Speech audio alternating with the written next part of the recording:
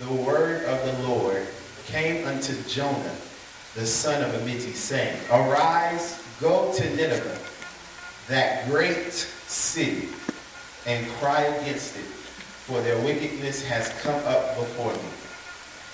But Jonah rose up to flee unto Tarshish from the presence of the Lord, and went down to Joppa. He found a ship. Somebody say a ship. Going to Tarshish. So he paid the fare thereof. He went down into it to go with them unto Tarshish from the presence of the Lord. Verse 4 says, But the Lord sent out a great wind into the sea, and there was a mighty tempest in the sea, so that the ship was like to be broken. For a thought, today I just want to ask you a question that I hope that many of you will consider at the end of this message, and that you will use this to evaluate your present circumstances when you deal with people who you are dealing with on a day-to-day basis. But today, just for a title, I want to ask the question, what's the direction of your ship? This generation is the relationship generation. I say that all the time when I preach. I say that all the time when I minister. I say this generation is the relationship generation. That's why if the dismantling of religious tradition does not occur in the church, we will lose this generation. Because this generation is not coming for a practice or coming just to be doing it out of formality or because I have to. This generation, when we come to church, we want to be able to talk and hear from a living God. Understand that in order to move forward in God, that there has to be a word.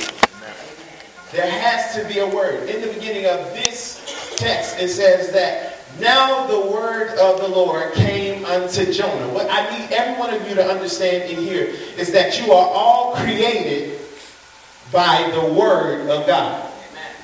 All right? In Genesis, God said, let us make man in our own image, in our own likeness. And then it says, male and female, he created them. He created you off of his word. You are you are simply a manifestation of a word God spoke. So for every person in here, you got to understand that God has not forgotten about you. It's not like he don't know you. He knows you because he had to say something for you to come. Amen. Y'all follow me? And so you have to understand now that the word, yes, the word is my source of creation. But then also if you look further down in Matthew, you will understand that not only is the word of God your source of creation, but it's the source of life. Because the Bible says that man shall not live by bread alone, but by every word that proceeded out of the mouth of God. So there's a progressive word that at any time of your life, if you start listening to God, you can find out what you should be doing in that moment. That's right. Even when you're in that club, even when you're out doing stuff you ain't got no business doing, if you just start listening, no matter how low you get, how hard it starts to look, even how great it is, if you start to listen, there's always a proceeding word coming out of God's mouth. It didn't say that man shall live by the word that came from God's mouth or the word that was once spoken out of God's mouth. It said there's a proceeding word, which means that God is always speaking.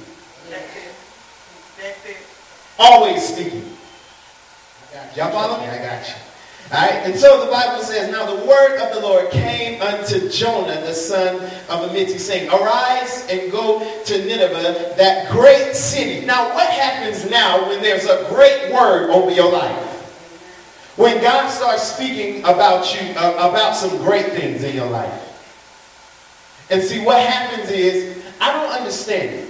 I really don't. I don't understand sometimes how we can get a great word from God. God says, go do something. He starts speaking to you concerning greatness.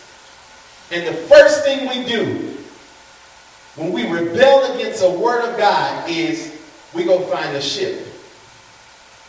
Relationships. Friendships. Companionships. How come it is that every time we want to rebel against the word of God, we go get some relationships? So you have to understand that God created relationships that's what it is. It's a ship. It's supposed to take you somewhere. The people that are in your life should be taking you somewhere. The question is, what's the direction of this ship? Y'all with me? All right, let me give you some proof right now, because I know you're looking at me like, Chris, this ain't me. But let me just help you out. 53% of teens who are involved with a boyfriend or girlfriend say their relationship causes them stress. You a teenager and you stressed out because of who you decide to hang out with. You ain't got a bill. You ain't got nothing. But you stressed out. Because she don't like my hair. Or she talk about me. Or she would have slapped my boyfriend. And this. 53%. 53%. That means that half of us up in here now are stressed out because of what somebody did.